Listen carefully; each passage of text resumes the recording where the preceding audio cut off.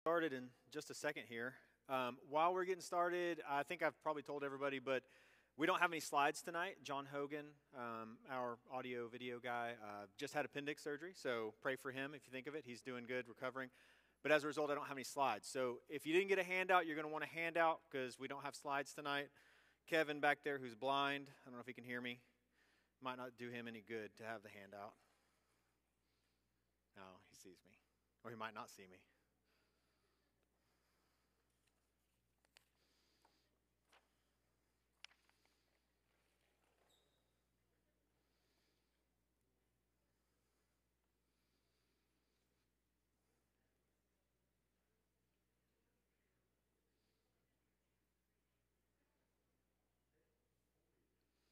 Such creatures of habit.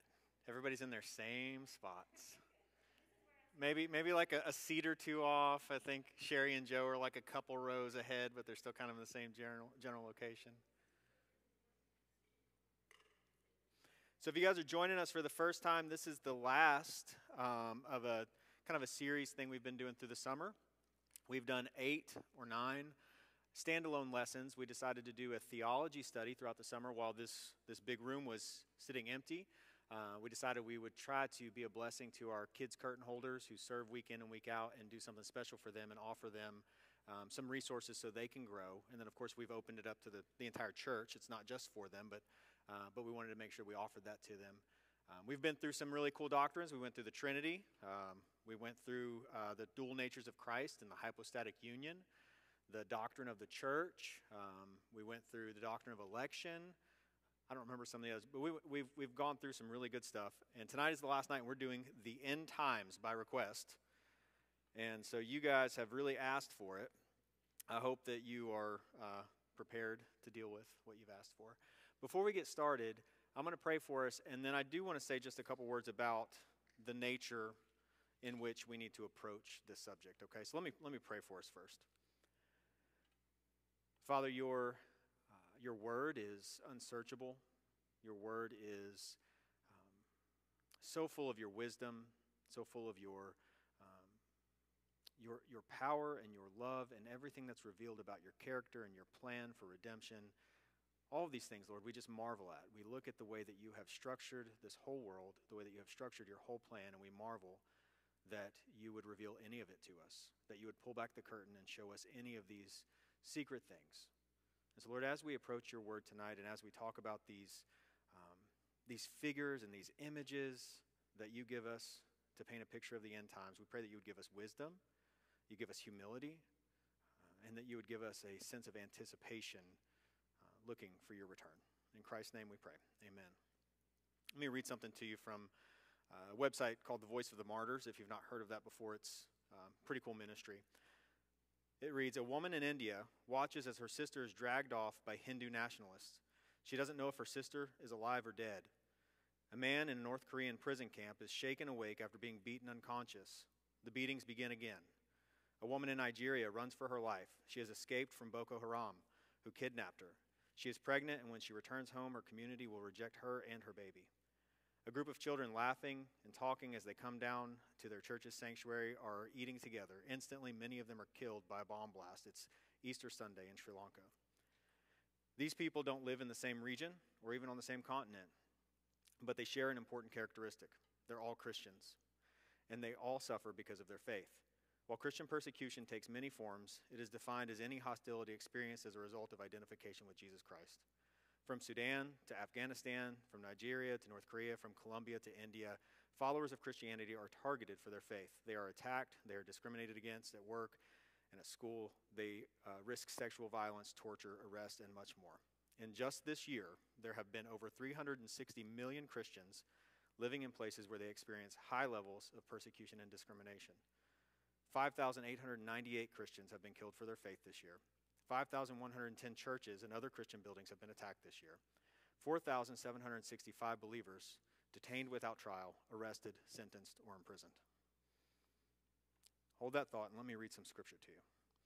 As I read this, don't worry about your eschatology, don't worry about your doctrines or your theology. Just keep that in mind and listen to what the Word of God says.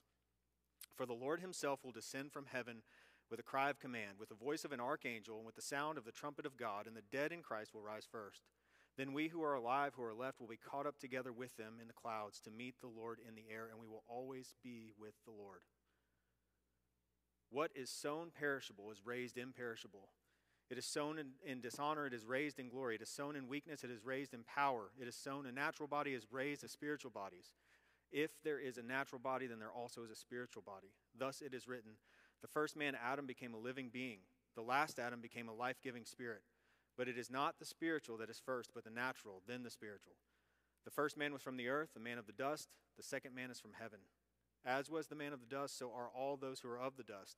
And as is the man of heaven, so are all those who are of heaven. Just as we have borne the image of the man of dust, so we shall bear the image of the man of heaven. I tell you this, brothers, flesh and blood cannot inherit the kingdom of God, nor does the perishable inherit the imperishable. Behold, I tell you a mystery. We shall not all sleep, but we shall all be changed in a moment, in the twinkling of an eye, at the last trumpet. For the trumpet will sound, and the dead will be raised imperishable, and we shall be changed. For the perishable body must put on the imperishable, and the mortal must put on immortality. When the perishable puts on the imperishable, and the mortal puts on immortality, then shall come to pass the saying that is written, death is swallowed up in victory. O death, where is your sting? O death, where is your sting? The sting of death is sin, and the power of sin is in the law. But thanks be to God who gives us victory through our Lord Jesus Christ. Therefore, my beloved brothers, be steadfast, immovable, always abounding in the work of the Lord, knowing that in the Lord your labor is not in vain.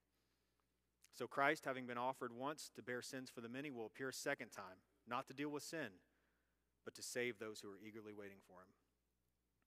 For the grace of God has appeared, bringing salvation to all people, training us to renounce ungodliness and worldly passions, and to live self-controlled, upright, and godly lives in this present age, waiting for our blessed hope, which is the appearing of the glory of our great God and Savior Jesus Christ, who gave himself to redeem us from all lawlessness and to purify for himself a people for his own possession, zealous for good works.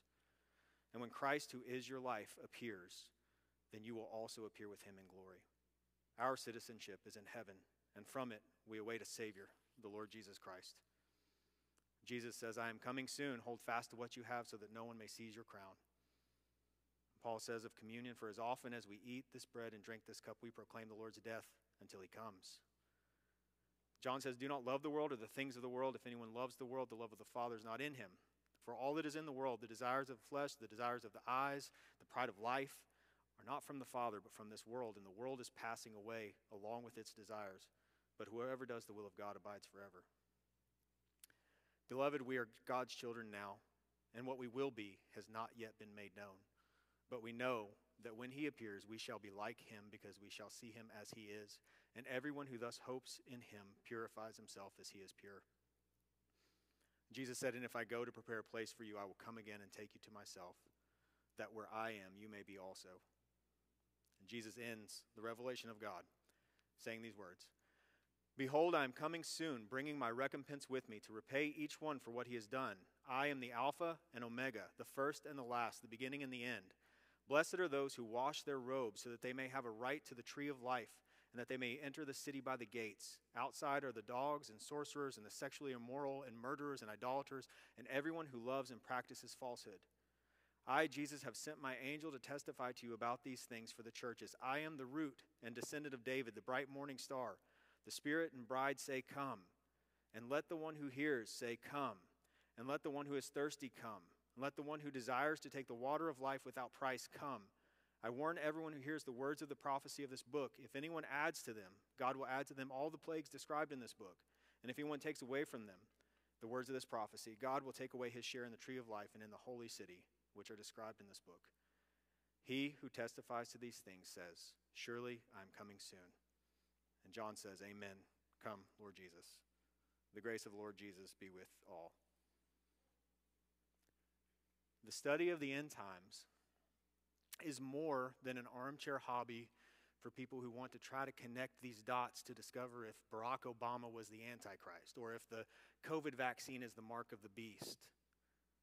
None of that means anything to these people that are enduring the things that we see described in the book of Revelation, or at least things that are very similar to the things we see described in the book of Revelation. To them, what end times means is Jesus coming back to rescue them.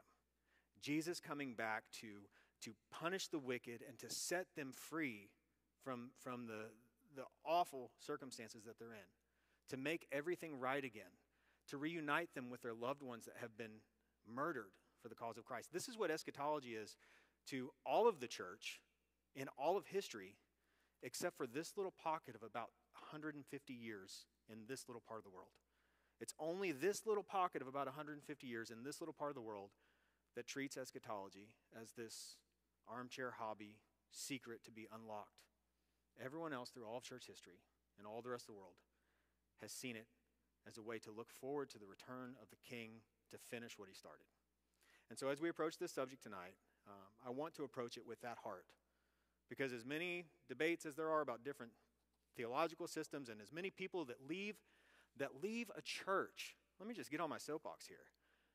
As many people that will leave a church where they have invested in people's lives and people have invested in their lives, where they have served and been served, where they have loved and been loved, where they have grown and helped others grow, as many people that will leave a church like that because somebody else has a different idea about a detail in how Jesus comes back would be absolutely sickening to these people to whom his return means life or death. These people who might die tonight if he doesn't come back tonight. As we approach this subject, I just want to approach it with that heart, that our blessed hope is not getting all the details right. Our blessed hope is awaiting our great God and Savior, Jesus Christ, who when he comes, he will change us in the twinkling, in the blink of an eye. He will swallow up death. Your loved ones who have died in the Lord, you will see and embrace and glorify Christ together. That's what eschatology is.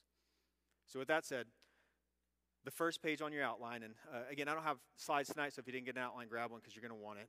The first page, I'm going to zoom through this, okay? These are just definitions. I'm not going to break any of them down. I just want you to have categories for these words as we go along and say them. You can go back and kind of dig in further later. And I've titled that working definitions for a reason. These aren't technical by any stretch of the means. These definitions are what I mean when I use these words. Eschatology, just a word that means the study of the end times. Consummation means the end of the world as we know it and the making of all things new, the finish of God's plan that we're all looking for. Millennium is either a literal or figurative 1,000-year reign of Christ prior to that consummation. Pre-millennial, amillennial, and post-millennial are just three different views of what the millennium is that is described in Revelation 20. In Revelation 20, a period of time that is called 1,000 years is mentioned. Different views see that as a literal 1,000 years, as a figurative block of time, and the pre, and post is just where Christ comes. Does he come before that period of time starts? Does he come? Is it already? Are we in that? Is the church age that period of time, or does he come after that period of time is over? And we'll talk more about that later. But that's all those words mean. Dispensationalism. We're not going to talk a whole lot about this, but it's a view of redemptive history that was developed in the 19th century that basically divides history into different dispensations, different time periods, usually marked by God dealing with humanity in different ways. It sees a clear divide between Israel and the church, especially in terms of the covenant promises made to Abraham and David. We might get into that a little bit more later, but it's not super important for our purposes. Rapture is the belief in a secret or invisible coming of Christ to snatch away believers prior to the Great Tribulation. Great Tribulation is a time of persecution for Christians and judgments for unbelievers. Some view it as a specific time period, usually 3.5 to 7 years, and some view it as a description of this entire age. Those viewing it as an entire age do not rule out a heightened or intensified tribulation close to Christ's return. Kingdom, the way we'll be using it, is Christ's rule on earth in whatever capacity relative to one's millennial view. Last days is the entire time period from the coming of Christ to the consummation. This is not something that's disputed. So remember, the consummation is the finishing up of the plan. Him coming, judging the wicked and the dead, judging the wicked and the righteous, raising people up, creating new heavens and new earth. That's the consummation. The last days, it's explicitly clear. Just want to get that out of the way. We'll talk about it again. Explicitly clear in the New Testament that the last days started at Christ's first advent. When Christ came, the last age began. Antichrist is an agent of Satan opposed to and possibly in imitation of Christ. either a specific individual or a figurative title of one who fulfills that office, or a combination of both. False prophet, also an agent of Satan, teaching a false religion and leading people astray, a spokesperson for the Antichrist and for the serpent, either a specific individual or a figurative title of the one who fulfills that office, or a combination of both. The beast, the Antichrist, or another representation of antichrists, plural. Serpent, Satan, the fallen angel who tempted Adam and Eve in the garden, Jesus in the wilderness. Genre, a category of literature that is to be read in a particular way. This will be important. Prophetic literature is literature that is revealing the message of God with a particular emphasis on the future. And apocalyptic literature is a type of prophetic literature, so it's under that prophetic umbrella, dealing with the end times, and it always has the characteristics of visions, symbols, and pictorial language. Gnosticism is a heretical belief that teaches, among other things, that enlightenment comes through secret knowledge.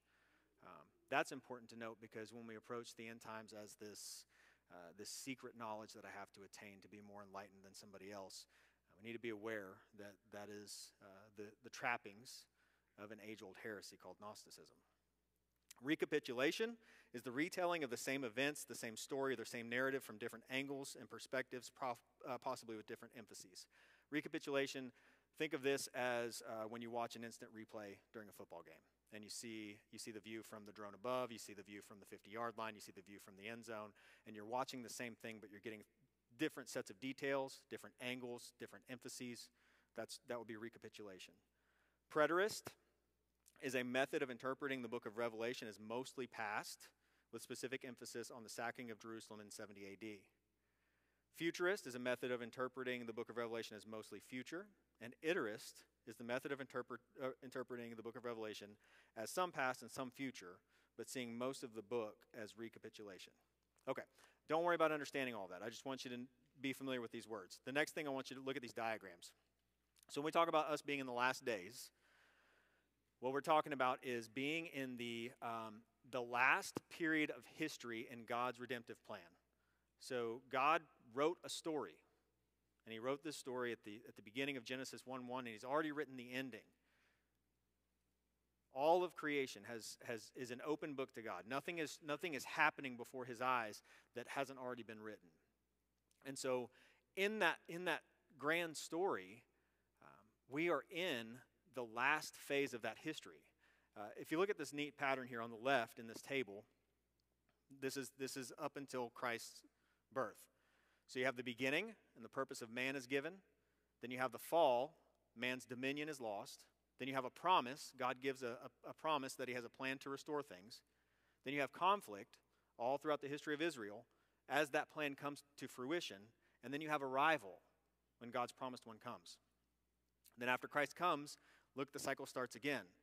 You have the beginning. Jesus is the second man, and his purpose is given to fulfill his mission to redeem his people. Then you have the fall, but this time it's the fall of Satan. As Jesus accomplishes his plan, Satan falls. Then you have the promise that we cling to now, that the restoration plan will be consummated one day. Then you have conflict, which is where we are in the story, as we wait for the plan to come to fruition. And then you have arrival again when he comes back, and all things are restored in the consummation. The next diagram there, you see, this is just a typical literary diagram for a story. But I think it's really helpful to look at the exposition, rising action, climax, falling action, resolution. If you've ever had a creative writing class, you recognize this thing. What's really interesting is if you look at this, we're on the downward side. We're in the falling action, heading towards the resolution. So just frame all that with the idea that when we're talking about the last days, we're not talking about this weird period of time that is going to sneak up on us. We're talking about a period of time that has happened since Christ arrived. The advent of Christ was the beginning of the last days. Okay, next line on there is hermeneutics and apocalyptic literature. After we get through some of this technical stuff, it'll be a little bit more interesting, I think. Hermeneutics, there's a class on this coming up for midweek. Basically just rules that you use to properly interpret the Bible. You can't just willy-nilly open up to a random verse and say, I can do all things through Christ who is my strength, therefore I'm going to hit this 3 right now. That's bad hermeneutics, right? We laugh because we understand that's not a good interpretation of that passage. Well, the reason why we understand it's not a good interpretation of that passage is because we understand that there are inherent rules by which we interpret Scripture. We look at the context, we look at the writer, we look at who he's writing to, we look at the situation that those people are in. You guys do this in your Bible study, and you hear it every Sunday. It sounds complicated, but it's really not. You use these rules all the time to figure out, okay, am I reading this the way that God meant it to be? So when we talk about the end times, much of the information we have about the end times comes from prophetic, apocalyptic literature, those two genres that we just mentioned. And so we have to make sure that when we're reading prophetic and apocalyptic literature, that we're using good hermeneutics, that we're using good rules to interpret it. Meaning, when we see a beast with 7 heads, are we thinking that there's going to be this real dragon with these 7 heads? When we hear about living creatures with eyes all around them, is God really saying that this is a literal creature with eyes all around them? And the way that you're going to be able to answer that question is by reading the passage that you're reading in context according to the genre that it is. In apocalyptic prophetic literature, it's filled with visions and pictures and images, and they're meant to communicate a real reality, but they're not the literal thing. So when it says that these 4 creatures are surrounding the throne of God, it's telling us that he is being worshipped by all of creation day and night, forever and ever. But the communication that he's getting to us is not, I wonder what this creature looks like. Let me try and draw it. That's not where he's going with it. He's trying to paint a picture of what's happening in heaven, not give us a new animal to discover. So it's important that when we look at apocalyptic literature that we're reading it according to that genre. That doesn't mean that everything in it is figurative. It just means that we recognize when I open up, even when you go to Ezekiel and some of the things you read in Ezekiel, when I open up to this passage of Scripture, I have to look at it through the lens of the type of writing that it is.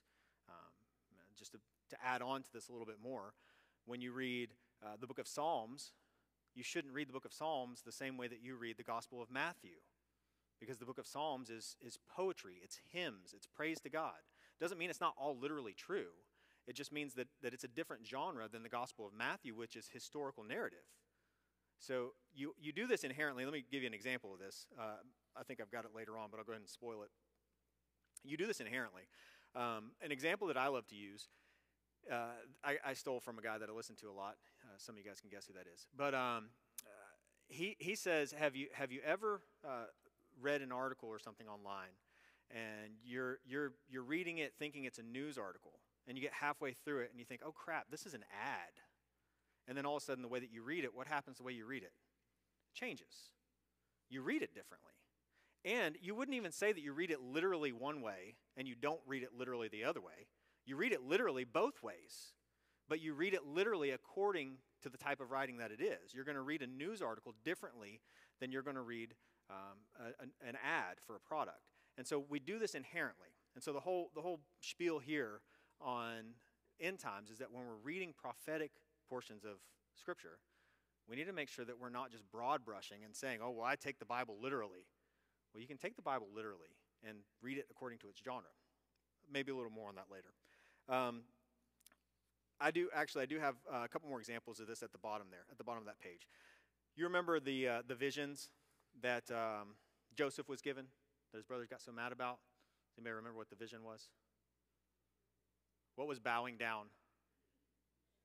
Like wheat stalks, right? Or sheaves of wheat. And that vision, that dream, was pointing to a particular reality. It wasn't just allegory. God was pointing to the fact that his brothers were going to bow down to him. He was giving him a prophecy of something that was to come. But he wasn't showing him that there were going to be literal stalks of wheat bowing down to another stalk of wheat. Same thing with the dream that Pharaoh got with the skinny cow eating the fat cow. And it was representative of a famine. So again, these are just some examples of how prophetic literature should be read. Okay, next page is the most important page of everything we'll do tonight. Closed-handed issues. When we're talking about eschatology and we're talking about the return of Christ, the end times, these are issues that we all have to agree on in order to be what we call orthodox. Orthodox just means that we operate within the boundaries of what Scripture has revealed. If Scripture is ultimately clear about something, then that's something that's orthodox. You can't just choose to go outside of that. Where Scripture is gray and fuzzy on something, you can have differences of opinion as long as you stay within the bounds. The orthodoxy is the bumpers on the bowling lane. So here's the close-handed issues. And I'm not going to read all these scripture references, but I just wanted to make sure you see them so I can kind of back this up for you a little bit. The first one is the reign of Christ and the ultimate victory and renewal, the consummation, that he is coming back, that he is on his throne, that he wins, period, that he does away with death, that he makes all things new. This is non-negotiable. If you don't believe this, then you're outside of Christian orthodoxy. I'll give you one passage there. Look at the second one down from Revelation 5:12 and 13, saying with a loud voice, "Worthy is the Lamb who was slain to receive power and wealth and wisdom and might and honor and glory and blessing. And I heard every creature in heaven and on the earth and under the earth and in the sea and all that is in them." His point there is everything. Saying, "To him who sits on the throne and to the Lamb be blessing and honor and glory and might forever and ever." Christ is victorious. That's a non-negotiable. Second one, the visible return of Christ.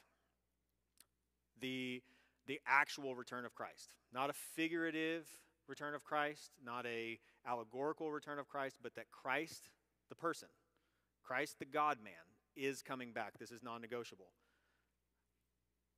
Second, I'll do the middle one again, Acts 1:11.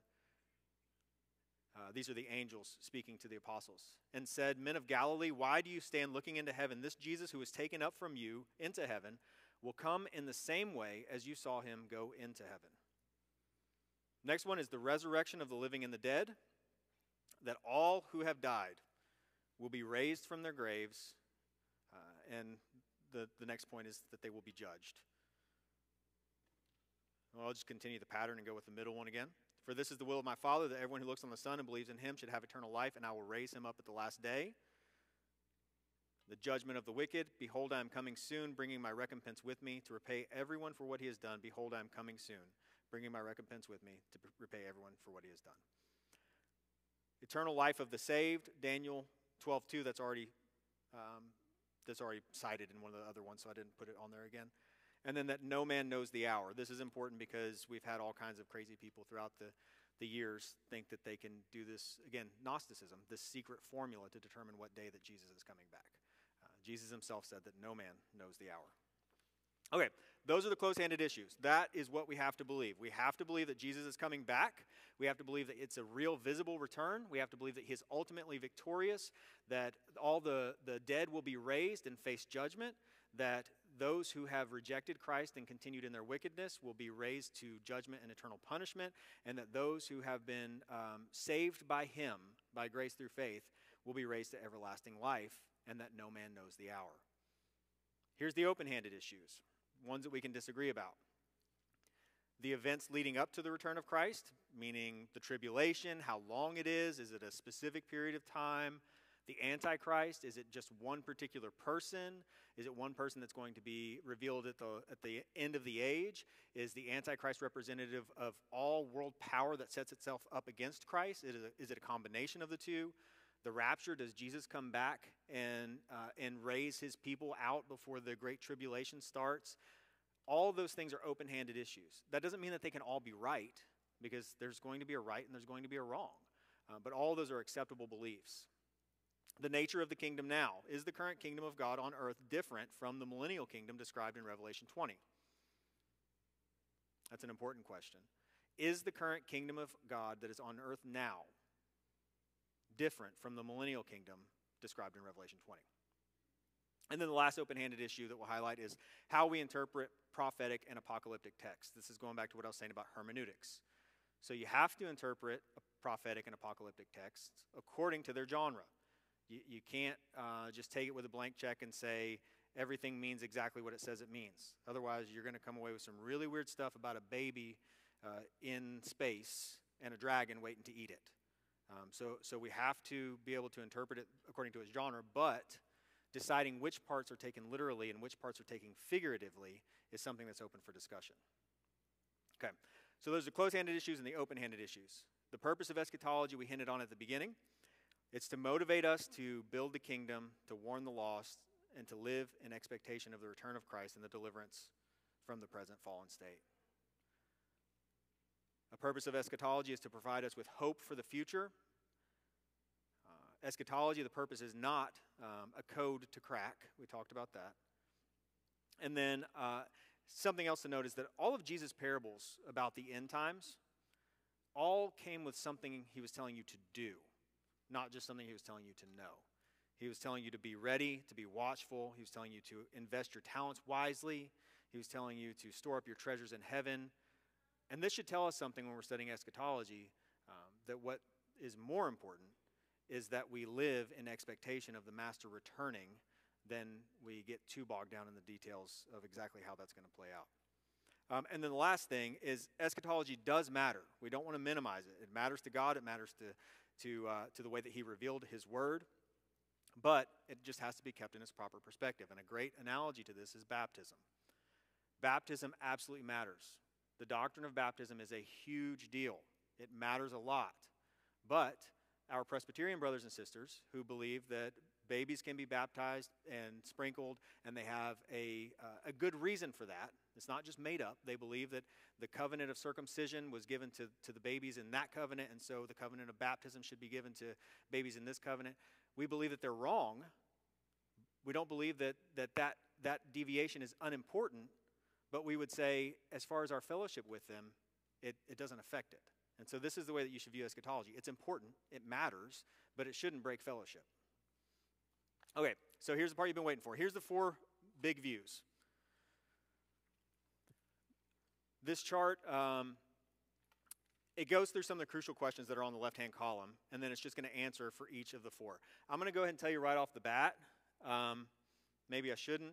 Maybe I should wait and drink my water and decide whether or not I'm going to tell you.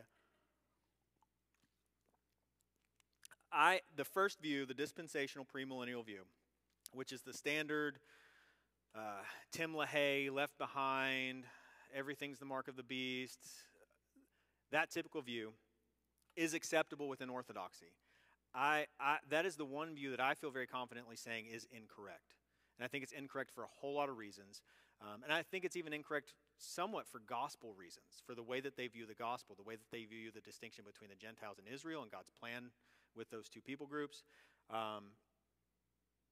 So again, it's still an acceptable view, but we're not going to spend a lot of time on it because basically anything that you look up online is going to give you this. You can search this view to your heart's content because it's the dominant view in modern evangelicalism. And you've probably heard from Eric before. It's also a view that's only about 150 years old.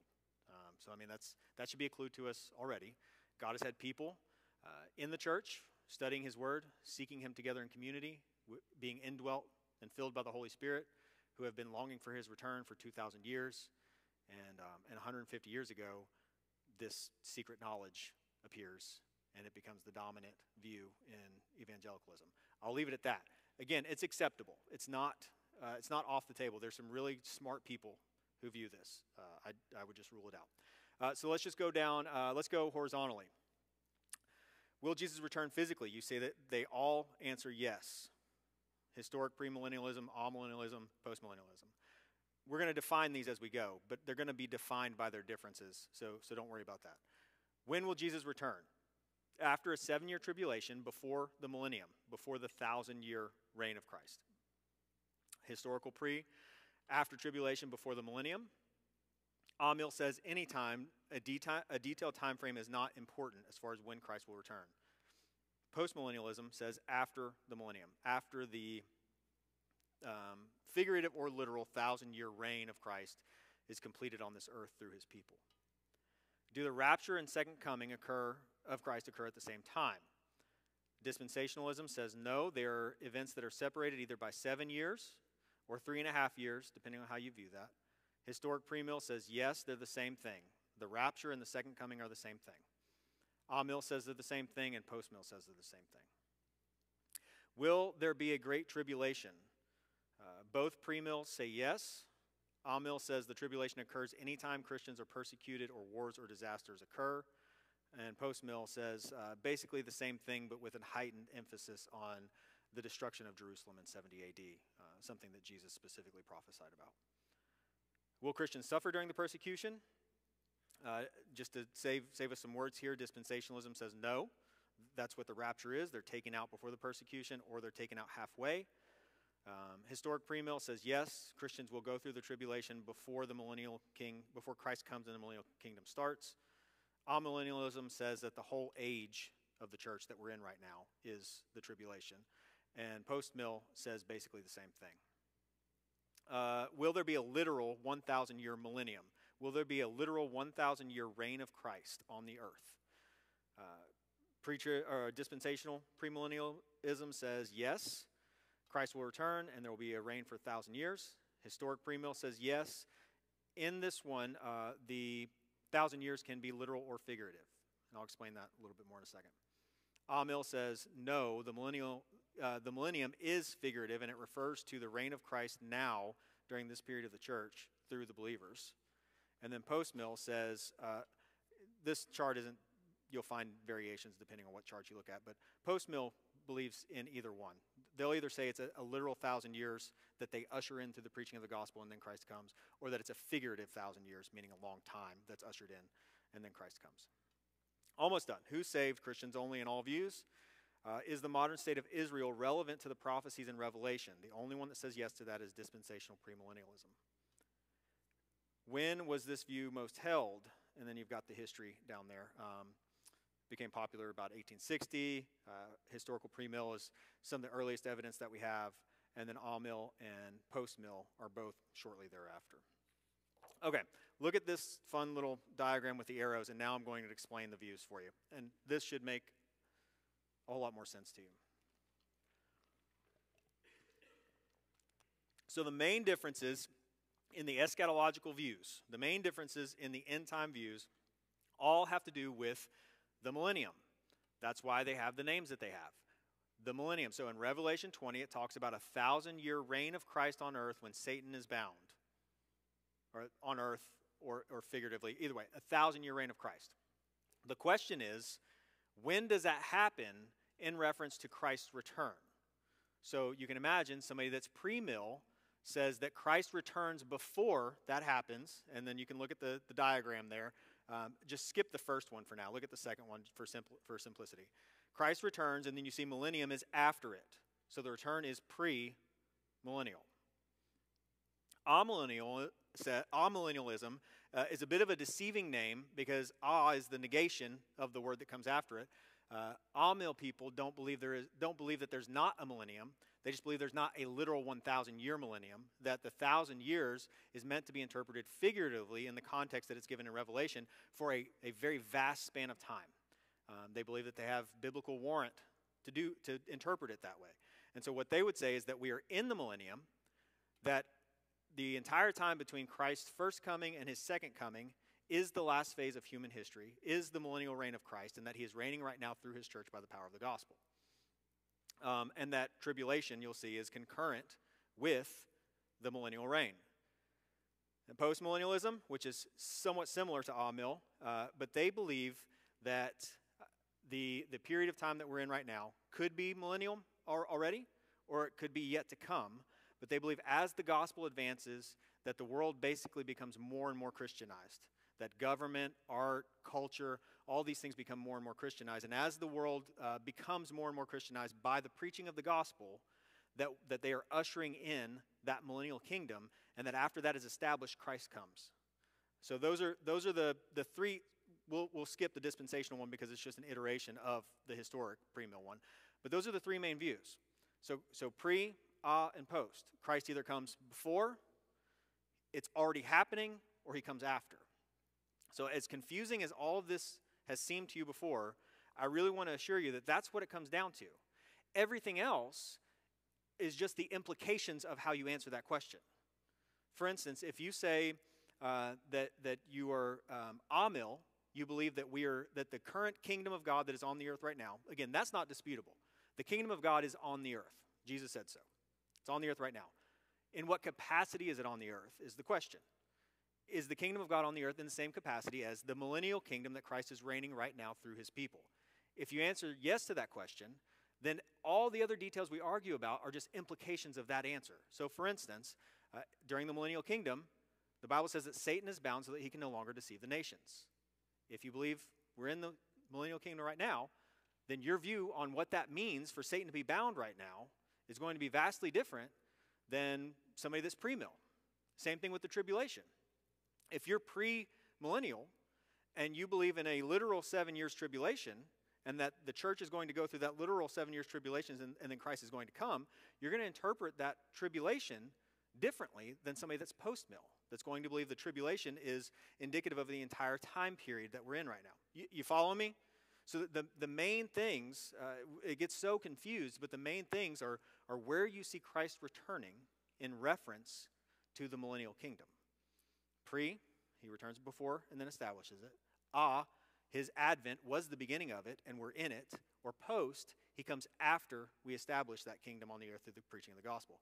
It really is that simple. Everything else just flows downstream from all of those.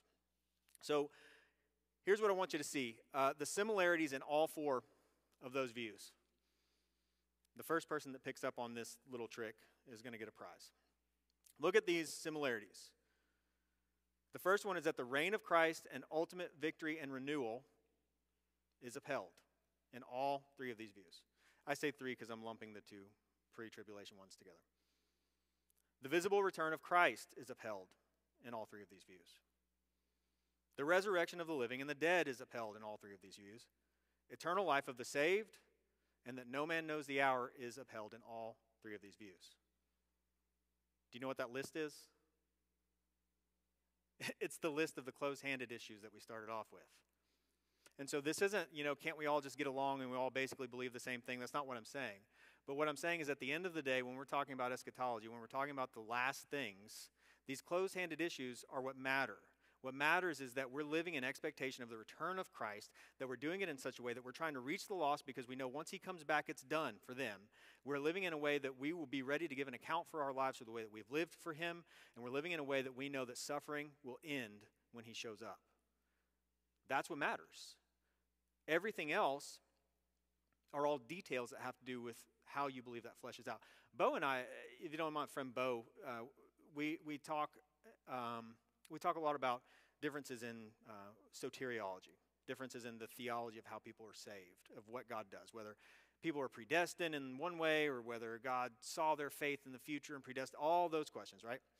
And often when we're talking with somebody about that, what we'll say is, we believe the same what. We just disagree on the how. And in eschatology, this is an important distinction. Again, I don't have many mean things to say about people in regards to eschatology, other than the fact if you've left a church, well, I won't say that, but there's no reason to leave a church that is in the bounds of orthodoxy over a difference in eschatological views. And the reason is because we agree on the same what. We just disagree on the how. And even less important, we disagree on the when. So to drive some application on this, and then we're going to have some questions, to drive some application on this, the things that this should motivate us to are the same things that are in one of the second or third columns that I had for you on your outline, when I said why this matters. Eschatology should motivate us to build the kingdom, to warn the lost, and to live in expectation of the return of Christ and the deliverance from the present fallen state. And it should provide us with hope for the future. This is something worthy of your time. Our small group is going through Revelation right now. I can't overemphasize that I'm not saying it's unimportant. I'm not saying that. I'm not saying that one view is not right. One view is absolutely right. I don't know that I have that absolute right view. I have a leaning, but one view is absolutely right. And many views are absolutely wrong, and it matters. And it glorifies God. There's a proverb that says, it is the glory of God to conceal a matter and the glory of kings to search it out. And that goes hand in hand with something that the Lord told to Israel when he said, the secret things belong to the Lord. The revealed things belong to you and to your children. And so, hand in hand, God tells us, there are some things I'm not going to tell you. And there are some things I'm going to hide because I want you to look for. I want you to experience not the secret knowledge that's going to enlighten you. I want you to experience the joy of mining the depths of my word. Because listen, I'm sure many, if not all of you, have had this experience when you've gone from one level of personal Bible student to another. And once you hit that other level, something in between happened where you saw a passage and you're like, oh my gosh, this is crazy. I can't believe that dot connects with that dot. I have read that passage 1,000 times before, and hopefully you've had an experience like that. And what you're doing when you do that is you're obeying a very important commandment. You know what commandment it is? To love the Lord your God with all your mind. We forget that one. We forget that one a lot. When you do that and you dig deep into the depths of Scripture and you mine that truth out and you put this together with that together and then you take it before the Lord and you say, Lord, it looks like you're saying this. I'm going to hold this open-handed and you correct me if I'm wrong, but I'm going to build something off of this. When you do that, you're honoring God. And that's what we need to do with eschatology. Okay, so with that, you have this page.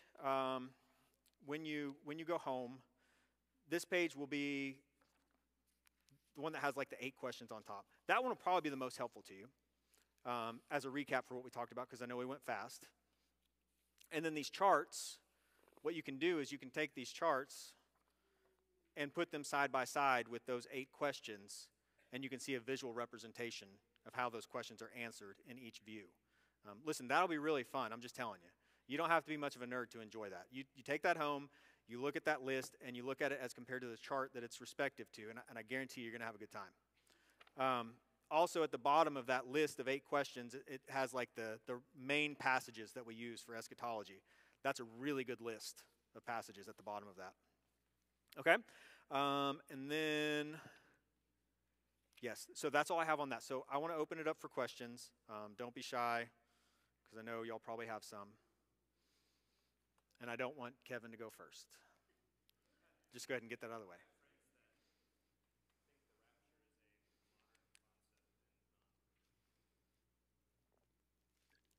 So, the rapture, as you're probably describing it, is an absolutely modern concept. It was unknown to the church for 1,950 years.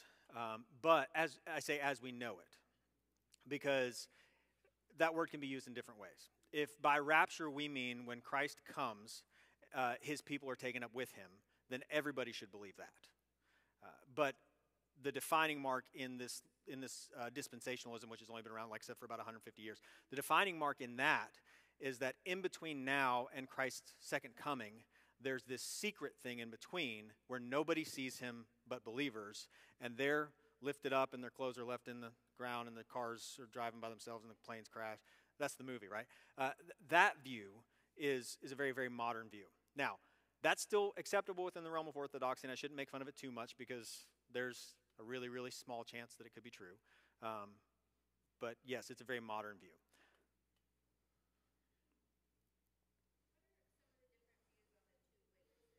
Yeah, that's a great question.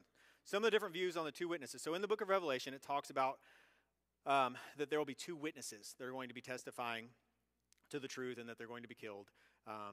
So again, if we're viewing Revelation, particularly that portion of Revelation, as apocalyptic prophetic literature, then we have to acknowledge that there's at least a good chance that there's some symbolism happening there, and that it may or may not be talking about 2 literal people doing an exact thing at an exact point in time. But the different views are, some people believe that Elijah and Moses, I think it is that right? Or Enoch will be sent back or resurrected in Moses' case, and sent to national Israel. I don't particularly like that view. Some people believe that it's representative of the law and the prophets. There's precedent for that in Scripture, that the 2 witnesses that have already been given to the people are the same 2 witnesses that are going to condemn them in the end, the law and the prophets. There's another view. I just read a third one today. You remember another? Kevin, you remember another one?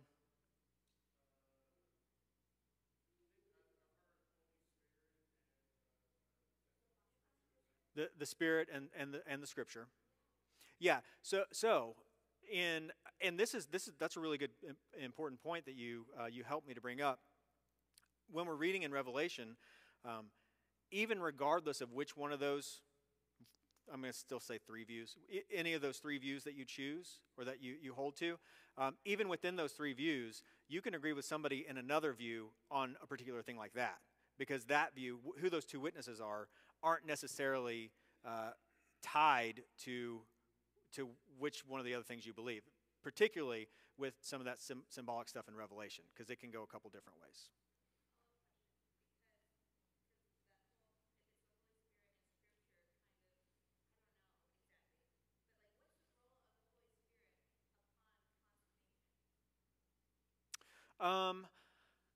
I don't think we're given much specific, but we can infer because there's a pattern in creation where the Father is creating through the Son by the power of the Spirit. We see this Trinitarian operation in creation, and so we could assume that something similar is happening in the new heavens and new earth. I think you remember at the beginning that the Spirit of God was hovering over the face of the deep, bringing order to chaos.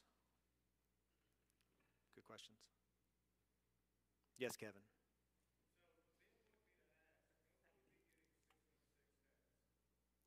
616. So 666, the number of the mark of the beast.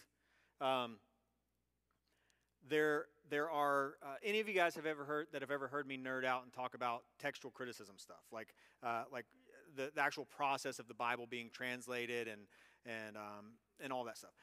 There are different manuscripts, manuscript families. So, for instance, there's a whole grouping of New Testament manuscripts that have come from Alexandria, and a whole grouping that have come from the area near Antioch, and all these things. And within those different families of manuscripts, there are variants. Now, this is the strength of the New Testament, is that less than 1% of all of the variants of the New Testament, less than 1% of all the differences of all the manuscripts that we have any significance whatsoever. 99.9% of all of the variants that we have are spelling and punctuation. One of the variants between the manuscript families is one of the manuscript families translates it as 616, and the other translates it as 666. So, if you're a hard wooden literalist and you believe that 666 has something to do with Bill Gates, you're in a lot of trouble, because there's a good chance that it could be 616 instead of 666. Now, if you're not a hard wooden literalist and you understand 666 to be representative of the number of man, which is how Revelation interprets it of itself, and of man's world system, then it doesn't really matter much if it's translated one way or the other. What else? So this is also a good point to mention something Brandon and I talked about recently. Sorry, y'all, my mouth's really dry tonight. Something Brandon and I talked about recently with interpreting these passages. So you can take a passage and you can say, this is a figurative passage that is pointing to a literal thing. It's not like Aesop's fables. It's not just telling you a moral. It has a referent. It's talking about this image or whatever is talking about a real king, and that, so it can be that. But that doesn't mean that every single detail in the description has to have significance. And I'll give you an example of this. Jesus telling the parable of the prodigal son. And you remember at the end of the parable of the prodigal son, the older brother is out in the field, and when the son comes home, the father says, go get the fattened calf and get it cooked up, and let's have a feast or whatever. Well, you could look at that and you could say, what's the significance of that fattened calf? And the answer is nothing. Jesus is just telling a story. It's just a detail in a story. Now, that doesn't mean that none of those details have any significance, but you can't look at everything in a parable and say, for instance, the kingdom of God is like a seed that you plant in the ground and it grows up and it gets so big that the birds of the air come and nest in its branches. What's the significance of the birds? See what I'm saying? It's nothing. He's making a point. He's painting a picture. And so we have to be careful when we read Revelation the same way. Again, that's not to say that there aren't these little details that do have these nuggets of meaning. That really does happen. But you just can't look at every little thing and say, why is that? Why? Because sometimes he's just giving you a picture. Does that make sense? That's huge. That's huge for Bible reading in general.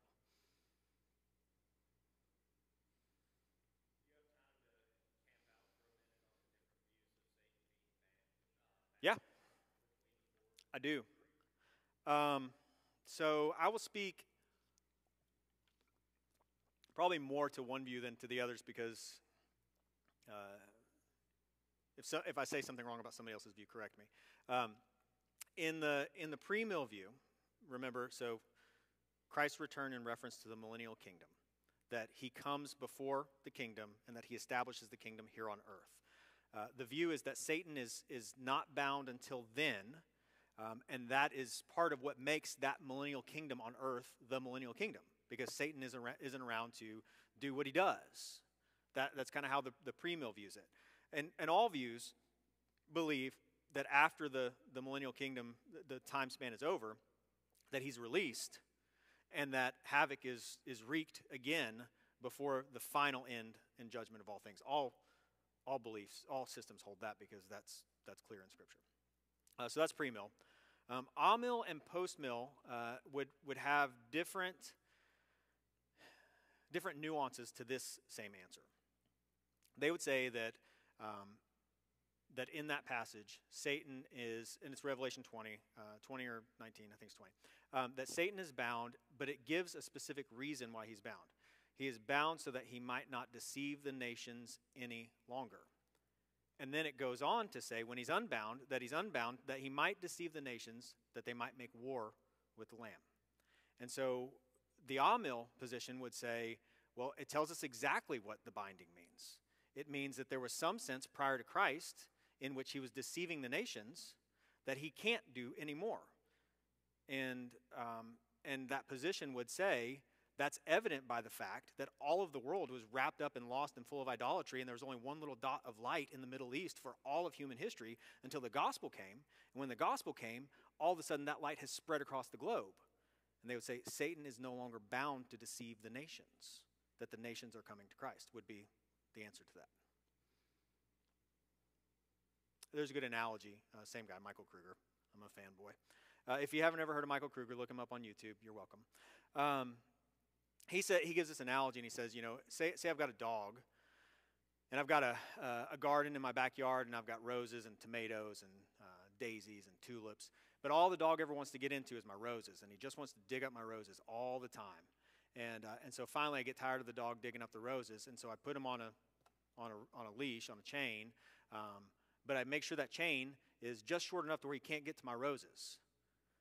And he can still do all the other things, but he doesn't really mess with those things. But he's bound in regard to the roses. And so when my friend comes over and he says, "Hey, where's your dog? I don't see him running around out there." And he says, "Oh, my dog's bound, or my dog's tied up." The friend's not going to say, "So your dog can't walk to the other side of the yard and go to the bathroom?"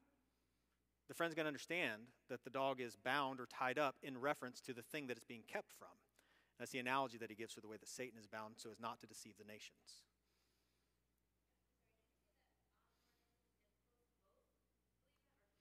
They both believe that there would be different nuances as to how that fleshes out, but they would both give the same answer as far as the binding. Correct, Kevin? Okay. I know which one he is, so.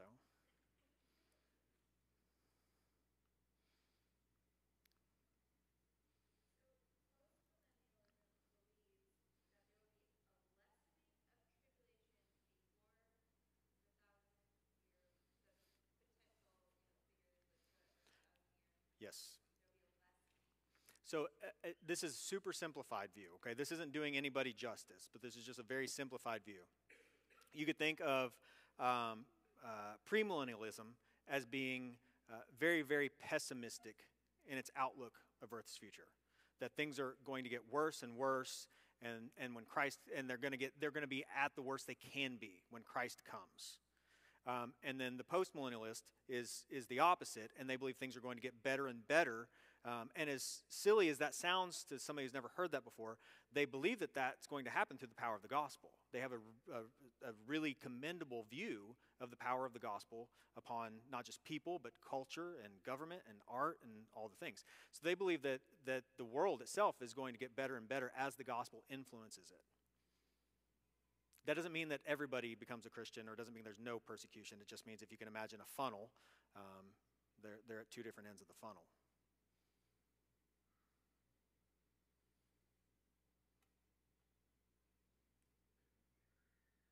I didn't do that good. Come on, give me some questions.